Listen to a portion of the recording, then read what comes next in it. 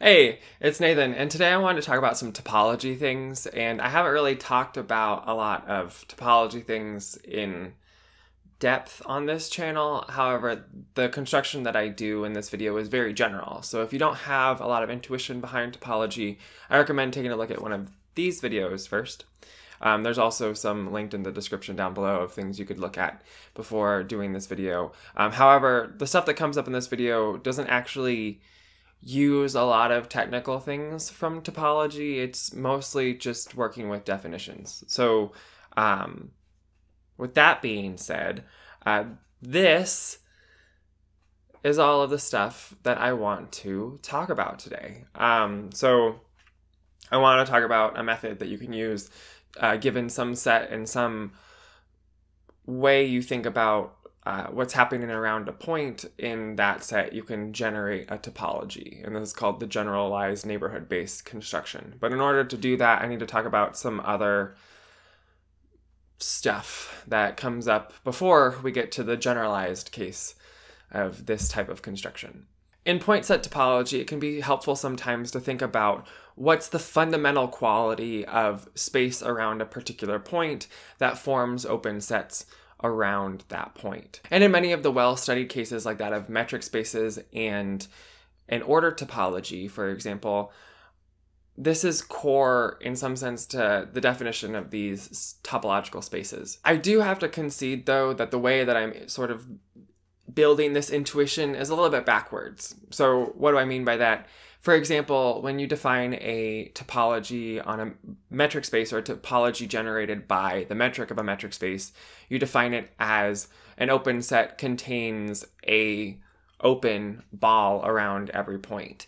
And then later on, you prove that an open ball is open without the air quotes. However, when you're describing a topological space based on open sets around a point, what you're doing is you are reformulating the topology given in terms of this neighborhood-based construction of a topology. In particular, a neighborhood base at a point X in the space is a collection of open sets, such that for each open set containing X, there exists such a set in the neighborhood base, which is a subset of that set. And further, that any two sets in the collection, there is a third set in the collection, which is a subset of the intersection of the two of them. Finding such a neighborhood base for each X may be advantageous because it in turn lets you generate a basis by collecting together all of the neighborhood bases about each individual point. So a basis for topology is a collection of open sets such that for each element of the space, there is a basic open set containing it, and should two basic open sets have a non-empty intersection for each point in that intersection, there is a third basic open set, which is a subset of the intersection of the original two. So the first property is immediate, just by definition of this collection of sets that we formed by taking unions over a neighborhood base for each point. The second property is a little bit more involved, but it's still quick. So for 2, as there is an element in that non-empty intersection, it has a neighborhood base, which is a subset of the union of the neighborhood bases. So there is a set in the proposed basis, which is a subset of the intersection of the two. Let's return to those more concrete examples of this that I mentioned back at the beginning of the video. So in the metric case, we look at balls around each point determined by the metric. In R1 standard, these are just the symmetric open intervals about each point. And in R2 standard, these are just the open disks about a point of a particular radius. For these particular examples, standard just implies that we are working with the Euclidean metric, but in general, you can really choose any metric to do this with.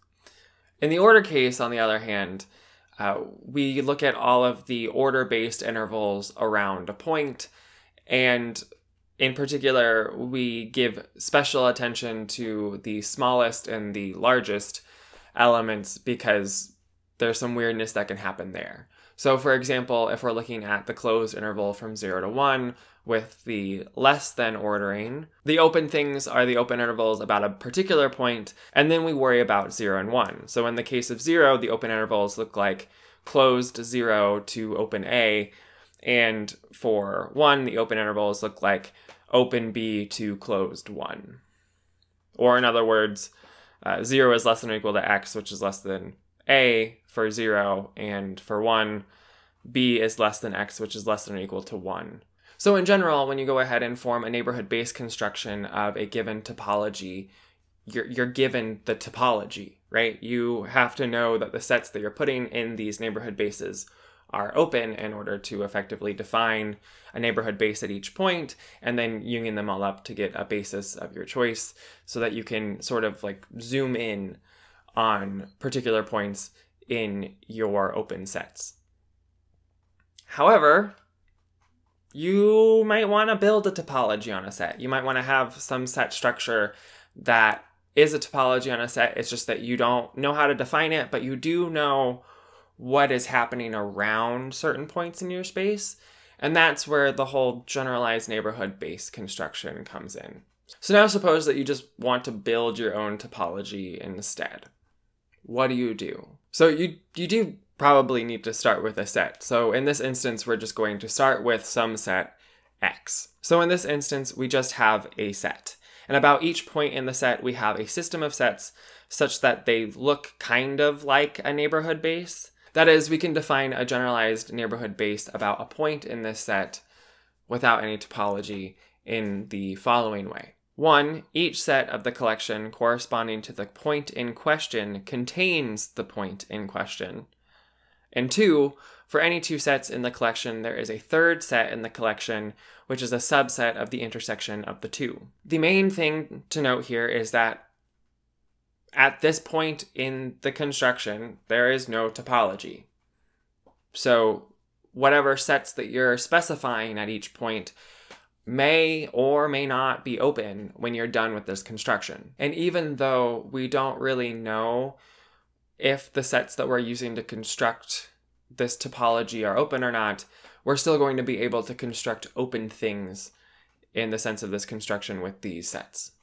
Which, I mean, that's kind of the point. We're building a topology, which means we're building a definition for what it means to be open in whatever topology that you're constructing. And so this leads to a definition, or, well, at least the way that I'm going to define it. So a set is open in the topology generated by a generalized neighborhood-based construction if for every point in the set there exists a generalized neighborhood basic set about that point, which is a subset of the set. So if you know how a topology is defined, and I think I've written it on the board somewhere by this point, it's actually a very good exercise to show that this thing is actually forming a topology. And it doesn't use really a lot of new things. It uses just the definitions that I've brought up in this video. So if you have the opportunity to, and you have a little bit of intuition behind what a topology is, this is a great place to just hang out and try to prove it for yourself that this thing does form a topology in the general sense. However, I am going to spend just a few minutes here talking about a particular example that comes up in some of my qualifying exam problem things that I'm studying over the summer that is constructed in this way. So in order to explain this example, we just need to do a little bit of geometry first. It's not a lot. It's just lines through a point. So given a point in the real plane, we're going to go ahead and define L sub x to be the set of lines through the point x in the plane. And then once we have that, L sub x, we're going to go ahead and move on to define something a little bit more complicated. So S sub x is going to be the collection of what we'll call stars about x. That is, S is an element of S sub x if for every line through x, or L in big L sub x, there exists an epsilon, possibly dependent on L, greater than 0, such that the line segment of radius epsilon sub L, centered at x on L, is a subset of S. So in other words, if you go ahead and take the ball of that radius around the point and you intersect it with the line through that point, that segment that is produced by intersecting the ball and the line is a subset of the star. In some way, you can think about these stars as just a potentially irregular asterisk in the plane formed by infinitely many line segments going through a particular point. It turns out that S sub x defines the generalized neighborhood base about x. In particular, the first condition is forced by definition. And if you have two stars about x, for any given line, you can just take the minimum of the two epsilons that define the line segment to then construct a new star in the collection, which is a subset of the intersection of the two stars you started with. Using these generalized neighborhood bases at each point to then construct a topology using this generalized neighborhood base construction of a topology forms what many would call the radial plane topology. And so we should talk about that thing for just a little bit. So a few quick things. Is actually a different topology than the standard topology on the real plane. However, the arguments I have seen for such a thing require a little bit more. I'm going to table that for this video, and we'll just talk about some things that are a little bit more accessible about the radial plane topology. One of the other things that's really cool about the radial plane topology, or one of the things that makes the radial plane topology a good, proper example of a generalized neighborhood base construction of a topology, is that there are stars that are not open sets in the radial plane topology. So again, the radial plane topology is formed by saying that every open set is such that every point in that open set has a star about it. So if you look at a particularly weird star, or like, I guess a pathological one, it's very easy to make pathological stars in the radial plane topology. So saying that they're pathological doesn't feel right, but it, at least in the sense that mathematicians use pathological as like constructed specifically to go against your intuition, I think this still fits. So anyway, you can construct a star, let's say that you just pick a constant radius for all of the line segments except for one. And for that particular line segment, you make it a little bit longer than the rest of them. Then on that longer segment, any point on that longer segment that is strictly further out than the standard radius of the rest of the segments is not going to have a star around it. So you can also be a little bit more intense or, well, discerning about your choice of epsilons in order to form a star that's neither open nor closed as well. So if you would like to think about that a little bit more, I think that's also a good exercise in thinking about the radial plane topology. So there's really two things that I take away from this. Well, one, generalized neighborhood bases are different than neighborhood bases, right? So when you construct a given topology with a neighborhood base, you know that the sets that you're using are open, and so you have an idea of reformulating an open set in terms of the open sets about each point in that open set. Whereas in a generalized neighborhood base construction, because some of those sets may not be open, you have a little bit of local information about what's going on at a point, but you don't have a good idea of what openness means locally at a point.